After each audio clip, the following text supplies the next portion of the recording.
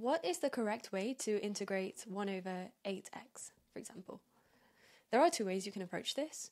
The first way is using the general rule that the integral of 1 over x dx is equal to ln of x. And in this way, you could write the 8 outside of your integral, and you've got 1 over x dx, which will then give you 1 over 8 ln of x plus c. There is another way you can approach this, and the other way is using the rule that f dash of x over f of x is equal to ln of f of x.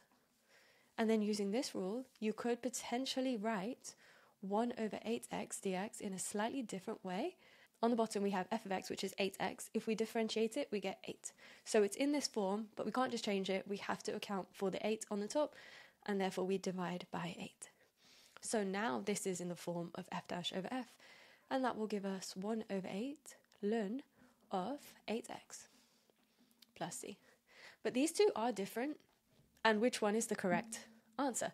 Well, they're actually both correct. It's just one of them, your constant, will be slightly different. So we can actually write 1 over 8 ln 8x as 1 over 8 ln of x plus 1 over 8 ln of 8 plus c. And in this case, your constant is all of this, which is equal to your constant here. So they're kind of the same thing. It's just basically your constant is changing.